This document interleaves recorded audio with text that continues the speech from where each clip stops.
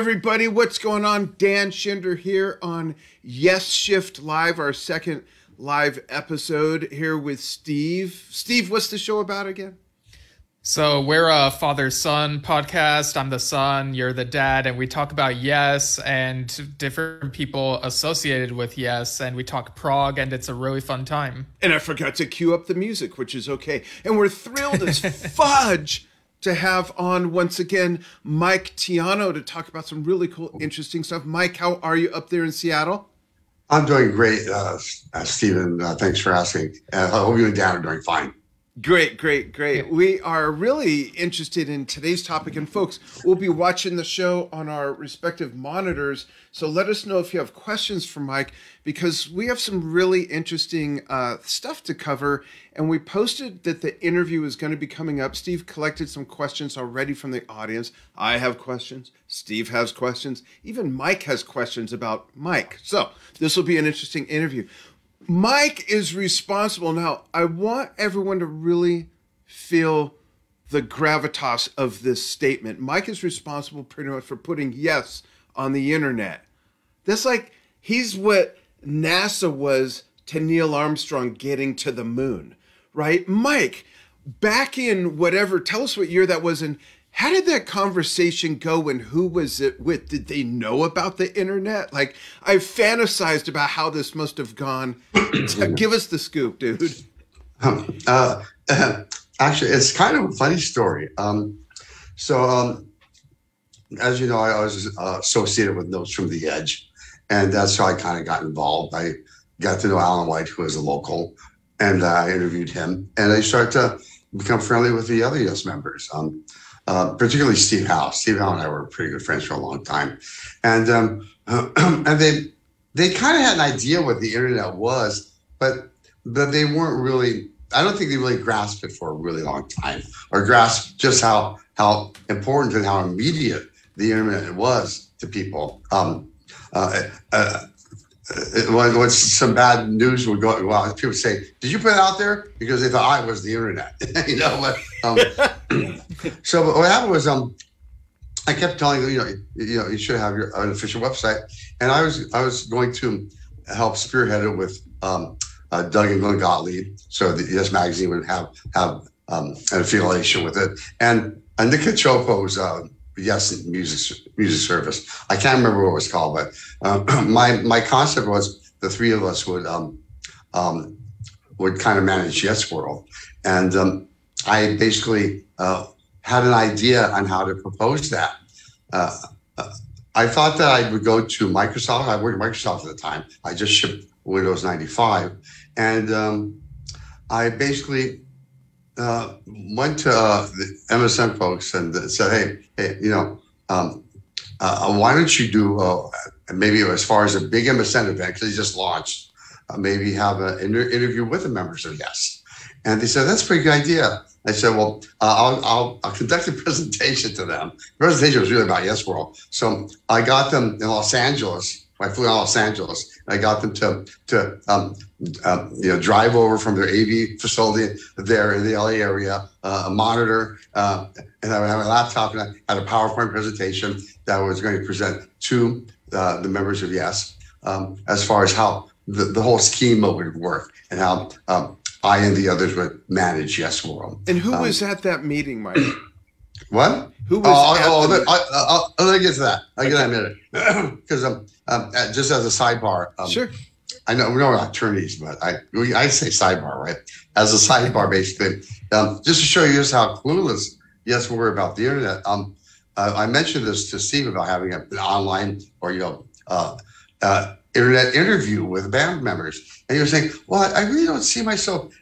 Or so standing around the fax machine getting questions. I was like, Steve, no, it doesn't work that way. So I go down to LA, and basically at that time, Rick was going to rejoin the band. Trevor was already out. He already said, I'm done with this. Talk had kind of tanked, unfortunately. And then Trevor had a lucrative career writing scores for motion pictures. Right. So the plan was for Lee Abrams, who worked for Atlantic Records for the longest time.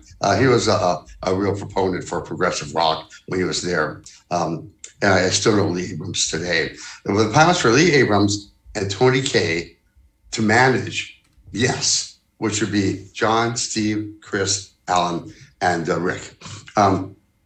So it was in John's house. He was living in Pacific Palisades at the time. So, I go over there, set up the monitor, and I'm presenting to 6 Yes members. Like I say, Tony was there too, and Lee Abrams. And it's a little bit nerve-wracking, but at the same time, I already kind of knew them. So I kind of laid out the whole scheme for them. And they said, yeah, that's a good idea.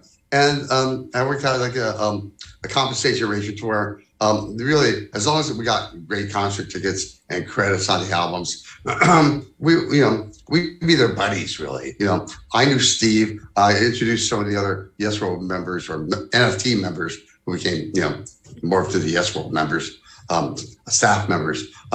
They had associations, with personal associations with various members. So I launched Yes World. The idea being that, at that point, there were so many members in and out of Yes. I mean, Patrick Moraz, Tony Kaye, as I mentioned, Peter Banks, Bill Bruford, Jeff Downs, and Rick had come and gone 8 times. Yeah. So the idea was to have a whole Yes schema. In fact, I didn't come up with the term Yes World. I went to John and said, this is your website. I always deferred to Yes. It was never me saying, this is what we're going to do, and you just have to go along with it. I always made sure that they got a final say. So, usually they go along with my ideas or our ideas because they saw us as kind of the experts as far as this goes. So I said to John, what do you want to call this thing? And John said to me, call it Yes Speak. I go, Yes Speak. He said, no, or Yes World. So that's where I got Yes World, which was great because it was the role of Yes. So it was a frame paradigm. I don't know if you remember frames. So basically, there were tabs. So there was Yes World proper with all things about the current version of Yes, news and audio, video, and all that kind of stuff. It was the kind of stuff that Those from the Edge had accumulated over the years. And there's a whole separate section which called Yes Net. And that was the individual official sites for all the members, including the current members and former members. Yeah. So you had one paradigm to go to where you could get to all the different Yes members. And, you didn't have to go outside of Yes World because it was an inline frame in the page, and you still see all the tabs on the top. I remember that. So that was the concept for Yes World, and at first we had a few minor glitches. It wasn't quite there when we first started, I think I showed you saw one of the logos. And I showed that logo to Roger Dean, and he absolutely hated it. So that's why he took, like more classic Yes shows type of imaging and made that into an actual Yes World logo. And it was kind of slow going at first, but eventually we found our feet. And the great thing was their management, people like Jeff Varner, Mike Lane, a few others, I wish I could name right now, escaping, but Mark Salata. So really great people. They could see the value of what I was doing. So so they always treated me as a professional. And that's, if I needed tour dates, it's not like they trusted me. It wasn't like I was going to take the tour dates and say, hey, everybody, look at me, I had tour dates, and just put it out there. They never trust me. And, that wasn't what I would do anyway. But it was basically a matter of, I need the stuff in advance so I can prepare it. So when you go live, boom, there it is. And that's pretty much how Yes World came about. Interesting. Were there any, at that first meeting, and I don't know how else to put it, Mike, but were there any like strange or kind of funny questions given the context of the time and the lack of knowledge of the internet, other than what Steve said about the fact were there other things collectively from them? I jokingly, I wish I could say, I assured them they wouldn't all have to have fax machines at the ready. But, be honest with you, Steve, I really don't remember much. I don't think I'm Dan. That's Steve. That's okay. I get us confused too. Yeah, okay. Same. It's totally. Okay. I'm sorry. No, it's totally okay. Really. My apologies. Basically, John. But I will tell you one little thing. This is kind of something I probably wouldn't normally tell, but at the very end, I was kind of hanging around and just kind of listening to them, hanging out with them, and Steve was like, in other words, get the hell out of here. Really? Yeah, because it was like the band time, and I didn't really pick up on that. I just thought it'd be cool just to kind of hang around and see if they had questions or wanted to talk. But I took the hint, and I got Microsoft to come back and get the monitor. The interview never really happened. It was interesting. It was at the time. Alan was friends with a guy named Reek Havoc. Reek Havoc, right? Reek, I remember him working Reek's with the drummer. Yeah, Reek's an old friend that lived up here in the area, but he lives in the LA area now. And basically,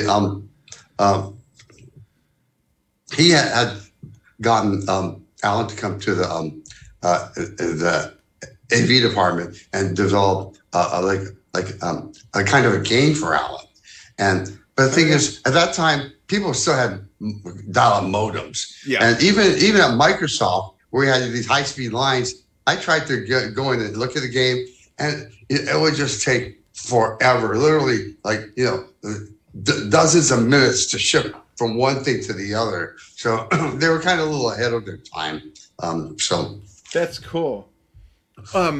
A couple things. I want to read one of the comments. I'm going to relay some stuff. And then Steve has some questions. But first, I want to chime in myself and say, for those who didn't see your first interview, Notes from the Edge was the first website I ever signed up to get newsletters from.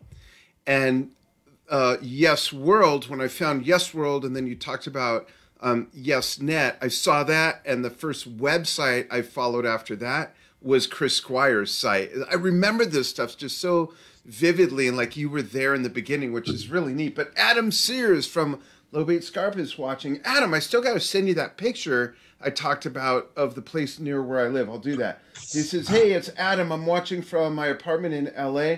I loved YesNet and Yes World. I discovered them when I discovered the internet at college and ordered the rare Yes tape collection from someone I met on it. I still have my Yes tape collection. That's so cool. Thanks for joining me. You remember that, Yes tape? Yeah. Cool. Hey, Adam. Thanks for that comment. I remember getting that too when I first got involved. I was like, wow, all this really cool stuff, all these outtakes and bootleg stuff. And obviously once I became officially affiliated with Yes, I think we stopped offering that stuff because, I was really cognizant of, being professional about it and not being fanboy and jeopardizing. And at that time, I think bands have rethought the whole thing about, filming a concert, especially with cell phones being so ubiquitous. Right. But, back in the day, if you were caught with a camera and you weren't authorized, you were in deep trouble. Yeah, they'd throw a pie at your face and then drag you out by the ankles, basically. Yeah, but that happens here at home too. Steve, Steve, you have some questions from a couple of the promo posts, right? Oh wait, you're Steve, right? No. We're here with Fred Tiano. That's Freddie to you. Right. Yeah, so I do have a couple questions. One of them is from David Carlin, who says, Mike's a great guy. Please tell him I said hello and ask about his Steve Howe signature edition he bought from Steve Howe. Oh, I have a great story about that. And hi, David. I know David a while, and David has sometimes stepped in to help manage the Facebook Notes from the Edge page. So thanks for doing that, David. And I really appreciate the help that you've given me. And so David's one of those Facebook friends I really treasure. Was that a signature acoustic or an ES-175? No. That was the ES-175, okay. Right? Yeah. Right, Dan? Yeah. I love that guitar. Right, love Steve? that guitar. I'll get you guys' names right someday. But yeah, me too. what happened was I don't think it's a big deal to tell you guys this. Because I worked for Steve Howe, I would get guitars from Martin at half price. So when the Steve Howe signature 0018 came out, I got it at a really good price. And I thank Steve for doing that. So the same thing with the ES-175. There was a signature ES-175. And I got it, and it didn't play well and looked kind of crappy around the edges. Really? And at that time, Gibson, unfortunately, I think we're going through some changes. And forgive me, I wish you remember the gentleman's name, but he would actually be like Steve's tour manager with Steve on his solo tours. Oh, Dwayne, I think Dwayne, that was his name. And basically, what I did was, I mentioned Dwayne, I'll bring it back in a minute. But basically, Mike Lowell was like a luthier here in the Seattle area. Yeah, he died a couple of years ago, unfortunately. But everybody knew Mike Lowell. I mean, Pearl Jam, Heart, all the local folks knew Mike Lowell, and even people coming through town. Like, yes, they needed something done to their instruments. They would go to Mike Lowell, and Mike Lowell was an authorized Gibson dealer. And I took the ES-175 to him and said, "It's a new instrument. What can I do?" He looked and said, "You're going to have a total refret done on this." And that's major if you don't know what that is. Yeah. And I said, well, what else can I do? And he said, "Well, I'm an authorized dealer. Let me just send it back." And so I said, "You just do that." I mean, I'm not going to have, a brand new guitar totally remodified. Yeah, that's crazy. And so apparently Dwayne got wind of this, and he made sure that it was cleaned up and really, really well appointed before it got sent back to me. And it's a pretty nice guitar. So I have another story about the ES-175 that may go into another question you may have. So one of the tours, I think it was the Inflatables tour, they were rehearsing at Paul Allen's compound out on Mercer Island here. And it's like enormous. I had to sign, Cindy and I had to sign non-disclosure agreements about it. So I can't say too much about it. So I go into the beautiful studio with, ceiling to 4 windows overlooking Lake Washington, really gorgeous. And, Steve's playing like ES-175, takes off, it's just me here. Because I play guitar. I was like, oh my God, he's going to be playing 175, only Steve Morse and Dixie Drake has done that. Then I realized, wait a second. No, it's the reproduction of the ES-175. Oh, funny. But he gave me a start. He really did. That's great. Steve, was there more to that question or another question you want to go to? I have another question from a friend of mine, but is it okay if I ask one of my questions first? Yeah, sure, show. Okay, one of the things I want to ask about was, do you know why Yes didn't play more of Magnification on that symphonic tour? I think you might have mentioned something about I think, without going into too much detail, because I don't want to betray any confidences, but basically, I think Steve had a whole problem with how Magnification was mixed, because the whole idea for Magnification was Steve was going to pretty much come up with most of the material, and he was going to kind of lead the way for it. And I don't think it was going quite as well as he wanted. So Cindy and I were sitting in on Bob Coburn's show, Rockline. Rockline, right? Rockline. And Rockline. So they did a studio here in Seattle because I think KSW, KZOK. And so they were doing it in the studio there. Bob Coburn was remote. Rick Wakeman was remote as well. He wasn't there. So it's just the four, Chris, Alan, Steve, and John. And during Rockline, they would play tunes, right? And it was interesting because they had a little conversation where John, Chris, and Alan were trying to convince Steve to play more Magnification because they weren't playing very much of it, in the presence of and maybe the title tune or something. Right. I can't remember. They didn't do very much, but Steve was just, for some reason, he wasn't having it.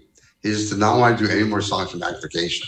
So just for the fans out there, know that certain factions didn't want to do a lot more of magnification on the symphonic tour, but for some reason, Steve kind of balked. And, there might have been other mitigating factors, so I don't want to You know what's funny about that to me? What's funny about that to me is that to listen to the album and the way it is mixed, Steve is very prevalent. So it's like I can't get my head around what the complaint is. That's really interesting, but it's a great album. But you're right, they only played those 3 songs. In the Presence Of, they played Magnification, and they played Don't Go. And that was it. That's all they played. Yeah. Don't play. Beep, beep. Asia, don't cry, don't go.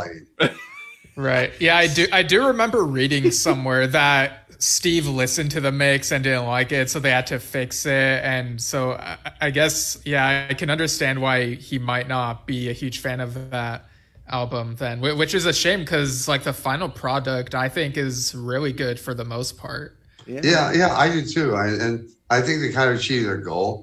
Larry Groupé, did a really, really great job as far as doing the orchestrations. What's funny is that Trevor Rabin didn't care so much for it. He thought he could have done a great job. And that maybe it would have been interesting for a former Yes member to come in and done the orchestrations. That I wish that kind of happened, but that would have been interesting. Whatever it didn't. So. Yeah, that would have been on par with Trevor Horn coming on to produce 90125, which is, and Tony Kaye possibly manage it. I mean, that whole weirdness is bizarre.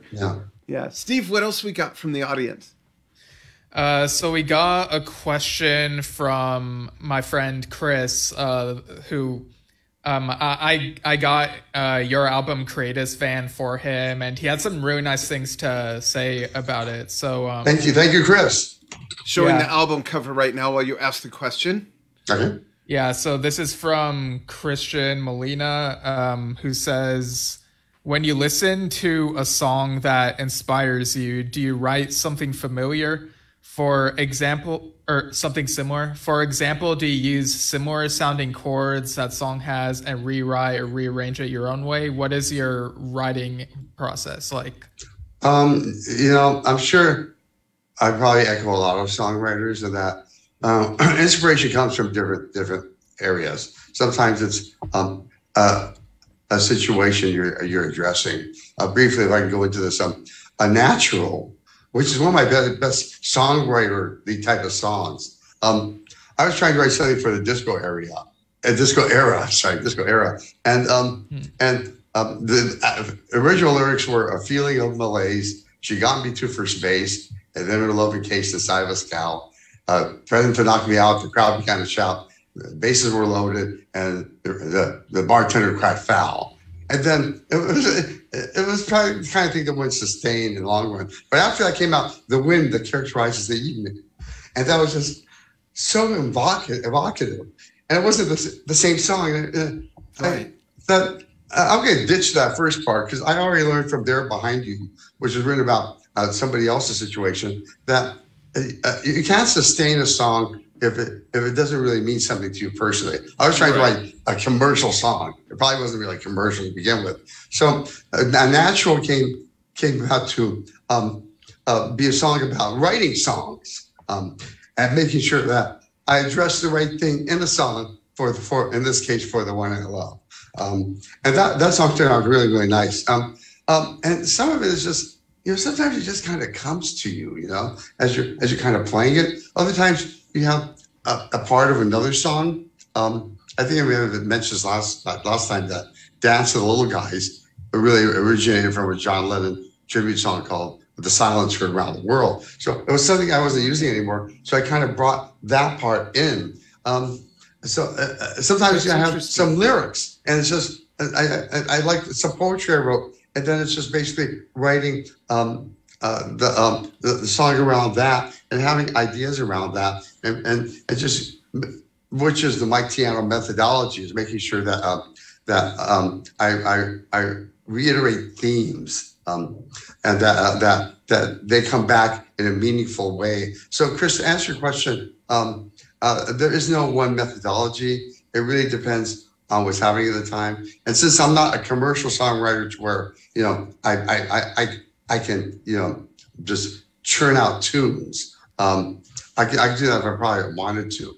But I kind of let the muse come to me, and then that usually is my inspiration for writing something. So it depends on what's happening at the time and what I have available to me, both from music I've written and from lyrics I've written. That's cool. Yeah, Chris also has some positive comments about Creatus Fan. So he says, Dance of the Little Guys is probably my favorite track because of the rhythm guitar chord progressions.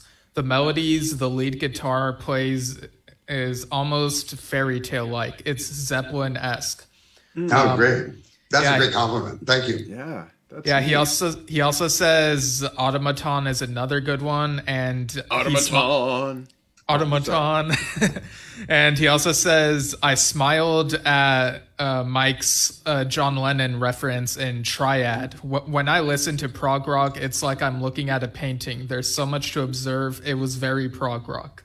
Oh, that's nice. That's really thank you, Chris. Thanks very much for his comments.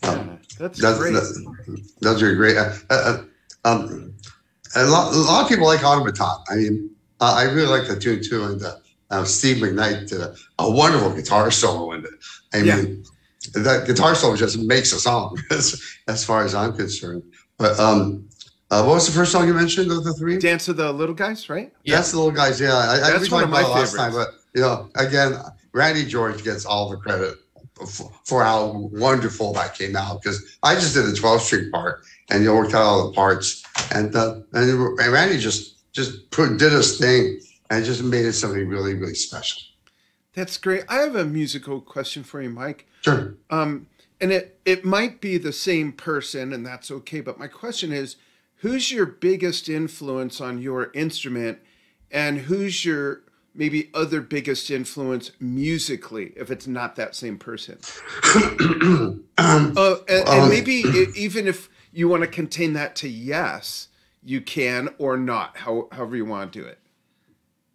I'll say probably a big influence as far as what got me started on playing the guitar was Neil Young. Nice. I was a big Neil Young fan. And I said to myself at one point, if I could play The Needle and the Damage Done, then I think I'm on my way. Dung, dung, dung, dung, dung, dung, dung. And just be able to play that kind of that finger style picking, the finger picking. You're playing notes in conjunction with other notes, and so Neil Young was a big influence. I hesitate to do this as one. Led Zeppelin was a really big influence. I was a big Zepp head in the day. I think I may mention this last time. And Jimmy Page was a huge influence on many levels, because he had been in the industry for a long time. Yeah. And so he would create a song as a song, and he didn't worry about going out and playing it later. It was like, right. He didn't worry about Stairway to Heaven to thinking, okay, I got to think about how I'm going to play this so I play this exact same way live. No, he had, the recorders, the sounds that John Paul Jones would add, and he had an actual acoustic guitar, and had electric guitar as well. And it had kind of all meshed together. And that's one thing I really like about Led Zeppelin was when you went to see them, they didn't play the record. Yeah, they were two different bands. They were so fastidious in the studio, and live, anything goes. They were so good at improvising within the framework of the song, but like you said, not worrying about, we got two other rhythm guitars and I got to do it. They just did what they did, and it freaking worked no matter what. Yeah, right. So the other part of your question in terms of musically, obviously the Beatles were a big influence. As far as that goes, but I have to obviously call it yes, because they were the ones that got me into the whole thing about recapitulation. In other words, you have a theme, you restate it later, you restate it in a meaningful, interesting way, and that really influenced my own songwriting as well, as far as making sure that I wove things in there that I was not doing one thing too long, too repetitious. That things were kind of moving all the time, and like we mentioned last time, we talked about last time, a song unfolds, and making sure that as it unfolds from beginning to end, that it takes you and encapsulates you. Yeah. you know, embraces you. You know, I have many influences. I mean, the different points like in my life, I could point to like the Who or the Jefferson Airplane. Yeah. Crosby, Stills, and Nash were a really big influence at one point. How And about later, did you ever get into Herschel Goldstein and the Bagel Slingers? no, I'm kidding. Are you serious? No, I'm kidding. I have a bunch of fake band names. It's like a. I mean, I have three odd influences. At one point, I worked out a whole solo acoustic rendition on 12th Street of "Moonlight Becomes You," a song that Bing Crosby sang in a Bob Hope and Bing Crosby film, one of the road pictures, Road to Morocco, I think is what it was. So you know, I have all these other influences from throughout my life. And you think about like what Yes did with "Something's Coming." I mean, that's a monumental song. That really is. No, you know, and the fact they were creative enough to reimagine all their cover songs. That's what really made Yes as far as, you know, doing other people's songs. They didn't just hate the songs. I look at America. I mean, America was so different that Paul Simon said to Steve Howe, you know, you just take credit for it. Don't give me any credit for it. He loved it. Yeah. Yeah. Interesting stuff. You know, you mentioned the Beatles, and Steve is going to later put the link to your article about Get Back in the comments of this. And let's just each give just a few words on that film, because we haven't talked about that yet. So this will be real organic. We'll start with Steve, since he's the youngest and the most farthest removed from being exposed to the Beatles time-wise. Steve, just give a few words. Like, what was your impressions, and how much were you into the Beatles at the time you watched the film? So I got into the Beatles about 2009, so freshman year of high school. You know, everyone was talking about it because like the new Rock Band game was being marketed, and I figured like...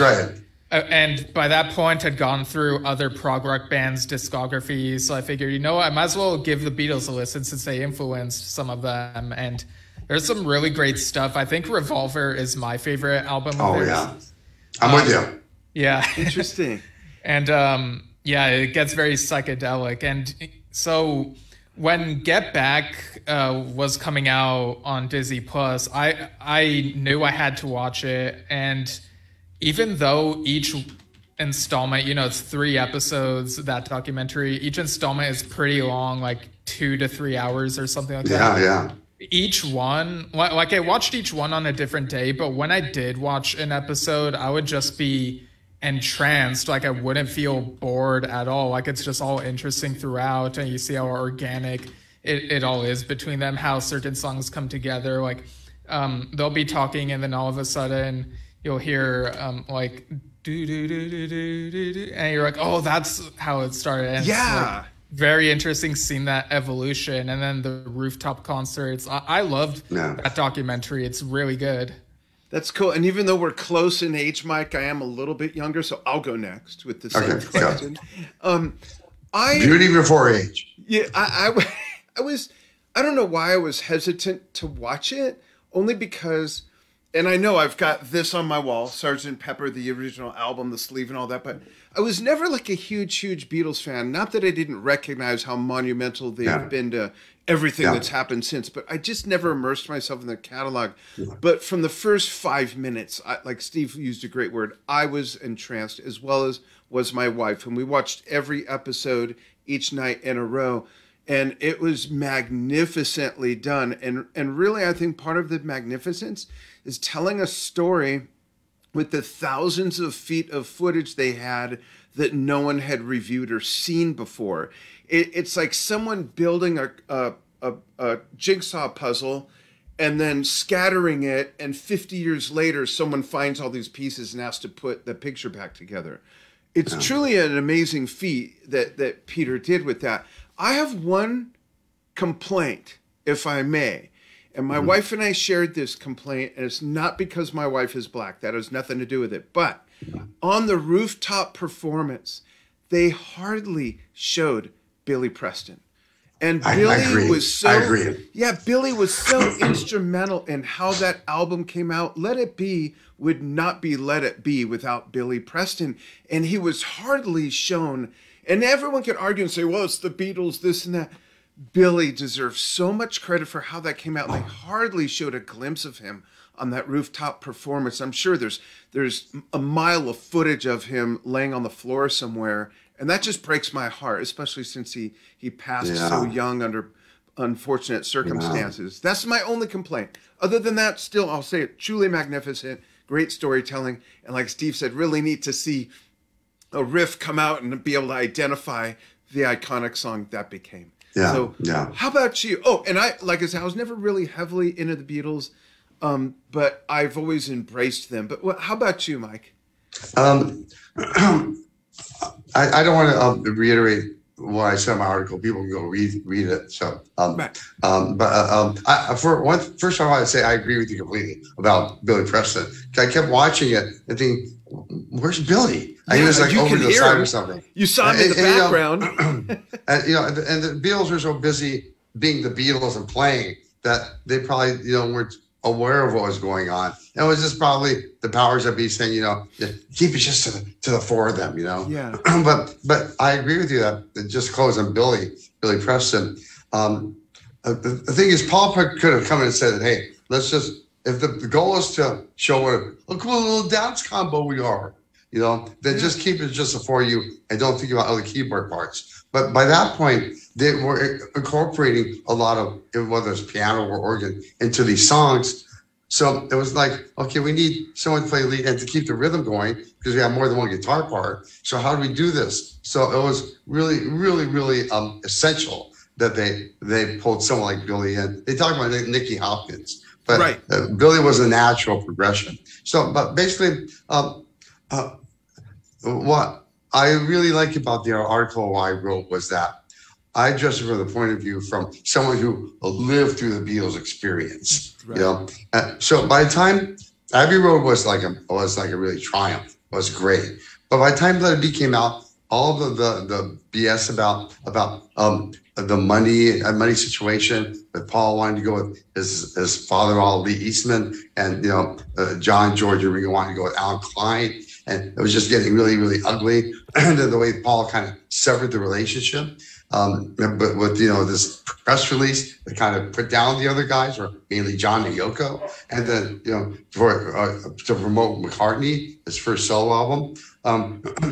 At that time, when Let It Be came out, it looked awful. It was filmed at 16 millimeter. It basically just supported the narrative that the Beatles were over and maybe fine, just shut the door on them.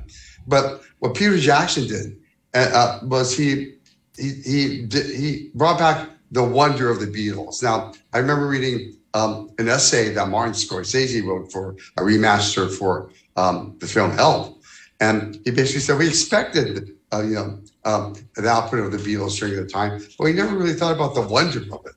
And I thought that's what Peter Jackson brought back to the Beatles. Yes. Got back is that, as he said, it wasn't they were just going through motions and sneering at each other. They were actively being the Beatles. They were actively working out tunes. I mean, and they were working collaboratively.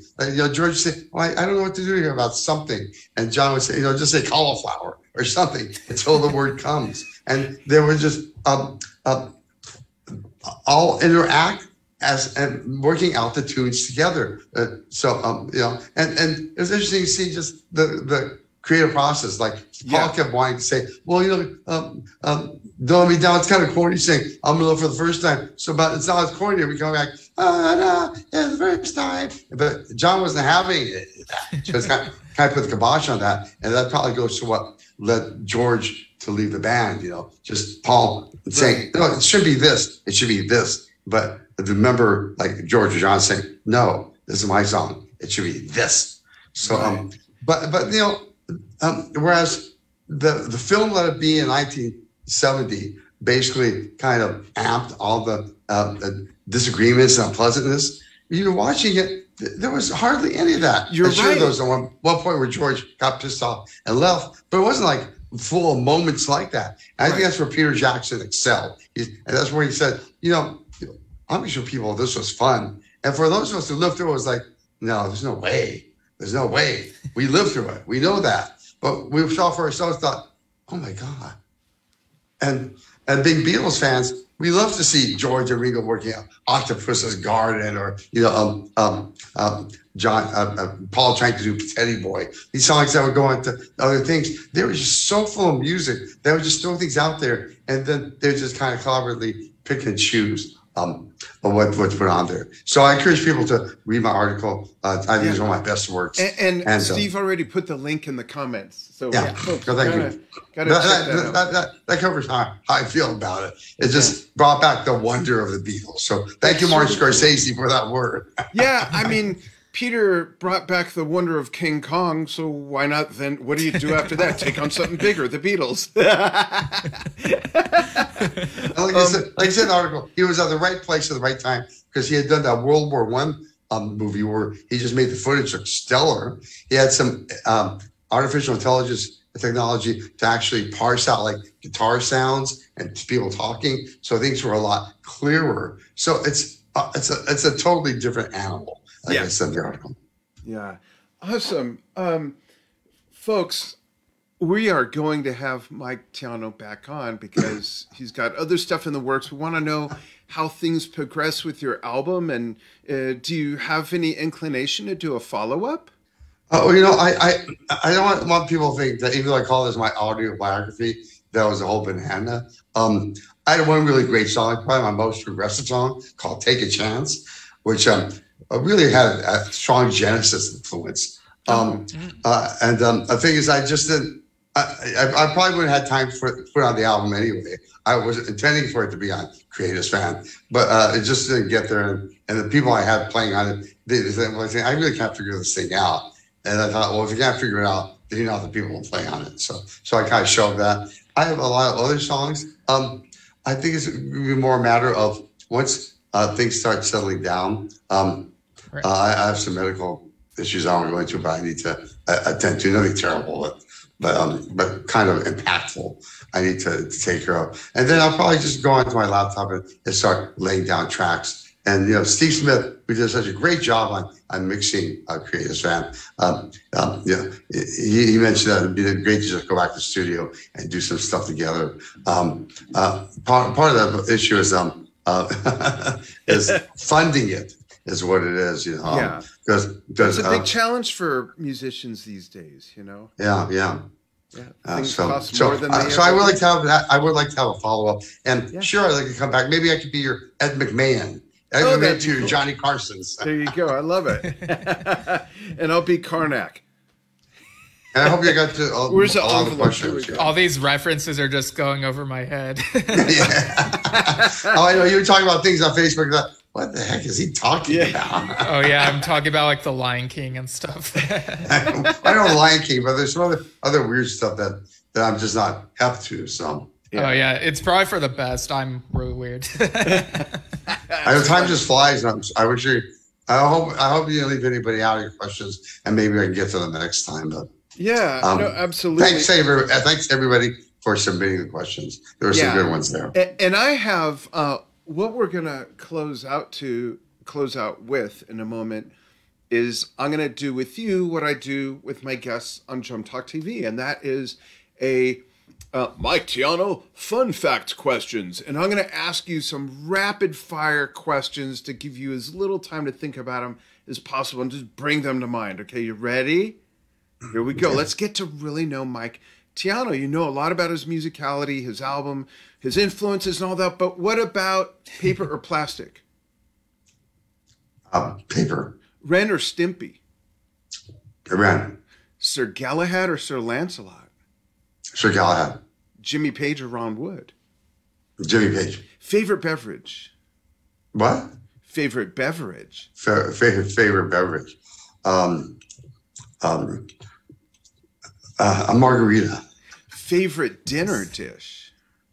Oh God. I'm on a seafood diet. I love seafood. Yeah, that works. That's an answer. Pizza. Okay, and if you could travel to anywhere in the world that you haven't been to yet, where would it be? Other than my house, of course. I'd like to see Paris, really. Ooh, nice. And who is the one musician you haven't interviewed yet that you'd like to interview? Oh God, that's a really good question. I'm sorry, my mind's a blank. Does that have to be a musician? Does it have to be living or alive? No, it could be either. Alfred Hitchcock. Ooh, I love that. Oh, My mom was Bernard a Herrmann. huge- Bernard Herrmann. Oh, wow, that's good too. Yeah. Interesting. Steve, you got a couple to throw in there? I wasn't really expecting to, but I guess this is kind of more related, but I was gonna say favorite Yes song. Oh, that's so Probably hard. Close to the Edge. I mean, that was probably the most influential to me, really. Right. As And far to as Prague, songwriting, I think. yeah, Close to the Edge, definitely. Great. And folks, now you've gotten close to Mike Tiano. This episode is the return of Mike Tiano. If you haven't seen his first interview, look it up. It's on our Yesshift page on Facebook. It's also on our audio podcast at anchor.fm/Yesshift. And Mike has something really cool to show us. Go ahead, Mike. So basically, I know that people can hear my album streamed on various forces like Apple Music, Amazon Music, YouTube. I'm off of Spotify. I kind of follow the wave as far as that goes. Okay. I kind of agree with what Neil Young and Joni Mitchell and all those people were saying. Absolutely. And it's not like, I'm some gigantic artist and it's going to make any difference to anybody. But it's part of the movement. You're part of It the was just kind of the right thing to do. Yeah, you just have to show where you stand and where you hold your cards. But I hope people do take the opportunity to buy my CD, Creators Fan. Not only has the lyric sheet, but has the artwork that kind of inspired the title. It's so And cool. so what I'm going to offer folks is that if they go to PayPal, go to MikeTiano.com, and they order my album through PayPal, that actually I fulfill those personally. I will send them this Hold it up close. collectible Yes sticker. Look at that. That is cool. The Yes logo comes away from the background. And basically it was a promotion for In a Word Live. And so I will send one of those with each CD. I'll autograph it if you want me to. Awesome. But basically, what included there is an offer for what I call the poster pack. A few years back, I offered various Yes posters. One's a gorgeous one that shows all the 70s album covers. And there's that, and one for The Word is Live, and one for Yes Speak. And I have a Yes 35 sticker. What I'll do is if you buy my album through PayPal, you'll automatically get this wonderful sticker at no extra charge. Yeah, And I'll send yes. a little printout with what the offer is for the posters. And basically the posters, I just basically want to clean out my garage. So I'm going to pretty much ask for just ask you to contact me and just pay the postage, pretty much postage and handling for shipping those to you. And I'll be glad to get those to you. But if you buy the album, Creators Fan, you'll get all the information through there. And if you're really interested without buying the album, tough. Then you can contact me, I guess. But that's what I want to offer. So thanks, Steve and Dan, for allowing me to let people know about that. I hope you're both enjoying the album still. Definitely. In Yeah. fact, I was going to hold it up and open it when you talked about the artwork, but it's in my truck, and I locked the keys in my truck before the show. I have to call AAA. I don't have an open one, but here's what it looks like. Here's Fan. And if you open it up, it's got artwork that I created when I was a youngster in my 20s. It's really cool, fun. folks. So- Really super cool. Yeah, I actually listened to it again, and it felt like listening to it with fresher ears. And I don't know if it was because I rewatched Wayne's World recently, but I realized that the opening track there behind you has kind of that feel like Bohemian Rhapsody, where you could imagine people like blasting it in the car, just like rocking out to it, bobbing their heads. Yeah. It's got so much packed into it. That's cool. Very cool. Mike, hang on the line after we say goodbye to the audience. Thank you so much for joining us. Steve, thank you again for letting me be on our show again. Steve, I have to talk with you about that. And folks, you can follow us on facebook.com/Yesshift, anchor.fm/Yesshift. And Steve, they can email us too, but why and where? You can email us at yesshiftpodcast@gmail.com. And you can send in feedback or comments on stuff we've talked about, and we might read what you sent us on the show. And we'll even take show suggestions. We've taken a few and have turned them into episodes. So it's your show too. Thanks so much for following what we do. And we'll see you soon. Bye-bye. Thanks, everybody.